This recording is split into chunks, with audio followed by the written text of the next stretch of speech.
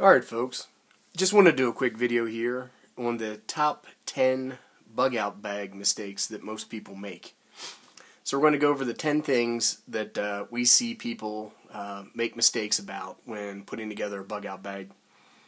But before we go into that, I want to talk a little bit about what it means to bug out.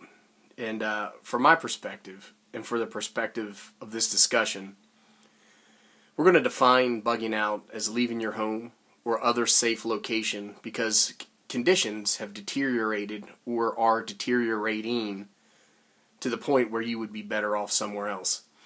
And this is because of an STHF type situation. It could be a hurricane, it could be a grid down, it could be Al-Qaeda showed up in the neighborhood. That somewhere else that you're going to be going to is a predetermined location. It's not the woods behind Walmart, it's not the local park, it's not your buddy's house across the street. It's assumed that you're going to leave your current location for good. So what you need to do is you need to plan your provisions assuming that you're never going to return. Not because you don't want to return, but because you can't return. You need to plan on how you're going to get to this location. That plan needs to include multiple routes. And if you plan to travel by a vehicle, a bicycle, or even a damn horse, you need to make sure that you can get to that location on foot as well. So if your bug out location is 600 miles away, good luck getting there. So for the sake of this discussion, we're going to assume it's going to take you 72 hours to reach your location by foot. If it's going to take you longer, then you're just going to need to adjust your provisions. That's going to be supplies, gear, food, water. And it's also really important to consider your local climate and weather patterns. So if you're going to cut through the desert, you probably don't need a parka. You probably don't need a wool blanket. So here we go talking about the mistakes. The first mistake that I see people making is they pack the wrong stuff. And so what you want to do is you want to make sure that you have a list of items that you need to support your journey to your predetermined location. And that is gear that you know how to use. It supports your skills and you can carry it. Don't pack stuff because it's cool. Like night vision binoculars, solar powered fans, or like crazy lanterns that play music.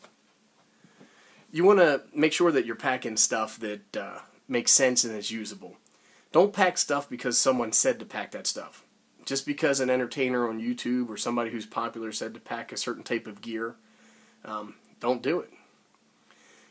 Don't pack sleeping systems or clothes that aren't specific to your region or climate. And we kind of talked about that. Like if you're in moderate temperate climate, you don't need a 0-degree bag.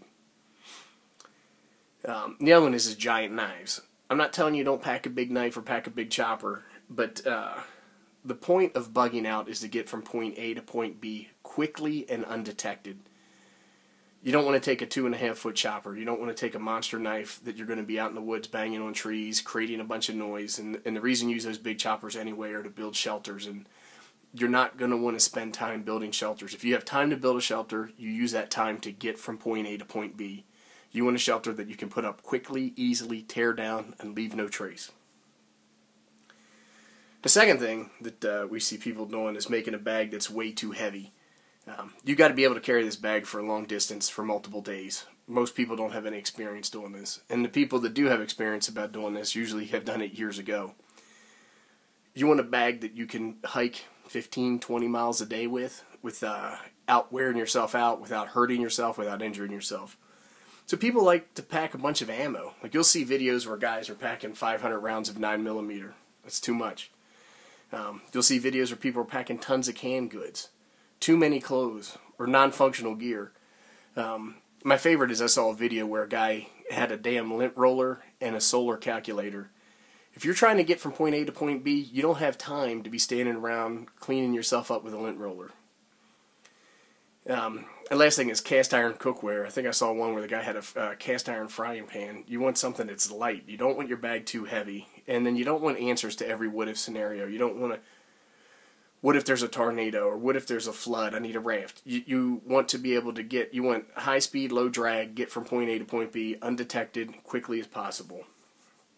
The third mistake that we see are people that pack too many redundant tools. So too many knives. You know, I've got a folder knife, I've got a backup to my folder knife, I've got a knife on my multi-tool, I've got a chopper, I've got a fixed blade, I've got a small forest axe, and I've got and I have a big double bit axe, whatever. I have saws, I got a buck saw, folding saw. You want to make sure that you have the tools that you're going to need to traverse the terrain that you have to cover. And that might be a small folder, it might be a multi-tool, it might be a fixed blade, but don't take a bunch of things that you're not going to use. Too many ways to purify water. You'll see videos where guys have 4 or 5 different water filters. They'll have the ability to boil water. They'll have tablets. They'll have a million different ways to purify water. Purifying water is great, and purifying water is important. But let's be realistic. You're not going to be purifying the ocean on a 72-hour trek. The other one I was going to mention is that some folks have too many cooking options. They'll have pots and pans and Esbit stoves and stoves that burn twigs and gas stoves and jet boils. You want a few ways that you can heat up water and you can heat up food as quickly, as easily as possible. But frankly, most of your food options should be things like jerky, power bars, gels, things that you can eat quickly and easily on the move. You're not going to be out there cooking a Christmas dinner. The other one is too many flashlights. I've got a headlamp, I've got my 4D cell mag light, I've got my pocket torch, I've got my backup torch, I've got my button light. You just want to make sure that you have the illumination stuff that you need. 1 or 2 flashlights per person, that's it. The other thing is that people don't pack enough stuff. So you'll see people that don't have enough food and they think that they're going to hunt or bushcraft their way and find wild edibles as they go. You don't want to do that. You probably want to have somewhere around 3,500 calories per person per day. You burn a lot of calories when you're traveling. You may even want more than that. People don't pack first aid or enough first aid. You need to make sure that you have the things to take care of an injury, whether it's a mechanical injury like a sprain or a twisted ankle or a broken bone. You want to be able to take care of bleeding if you get cut or sliced or scraped. And you want to make sure that you also have first aid in the form of painkillers, pain control, and then things for upset stomachs and antidiarrheals. The other one is people might not have adequate sleep systems. The one thing that you're going to want to do is when you are sleeping, you want to get meaningful rest. So you do want to be comfortable. And then the other thing that people don't pack a lot of times is a repair kit. You want to have a kit on you that allows you to maintain your boots, your clothes, your gear, your tent, your knives, whatever, flashlights, whatever you have, you should have the means to fix or maintain that stuff. The other mistake number 5 that we see people making is they pack stuff that they've never used. So you'll see somebody that has a telescoping fishing rod, or they'll have some sort of collapsible folding buck saw, or they'll have just knives or multi-tools or stoves that have 0 use on them. When you're in a hurry and conditions have deteriorated to the point where you have to rapidly get from A to B, you don't want to figure out how to use your stove. You don't want to figure out how to put up your tent for the first time. You want things that go up easy to use, no fuss, no muss. Number 6, people pack stuff that sucks. You don't want to pack stuff that sucks. You want to pack good quality gear that's going to facilitate your traveling. One of the things is cheap gear. I'm not talking about value gear. Like a Mora knife is a value knife. It's not a cheap knife. I'm talking just about cheap gear that sucks. You're buying a flashlight for $1 as you're going through the Food Lion checkout counter. That probably sucks. You probably don't want to take that with you. You want to take gear that's dependable, that you can rely on, and is not going to fail. You don't want to take the $2 knife from Walmart. That thing sucks. You don't want to take complex gear. We talked about this a little bit. Like, you don't want a Sven saw that requires 2 wing nuts or a buck saw that requires you to put 1,000,000 pieces together. You want something like a Laplander. You fold it open, you saw through what you need to saw through, and you want to get out of there. You don't want gear with a lot of parts, and you don't want things that require significant assembly or disassembly. And that can be some of these tents with flies and vestibules and all that stuff. Just take a tarp. If the weather's nice, sleep under the stars. The 7th mistake that folks make is they don't maintain, or they don't update their bag.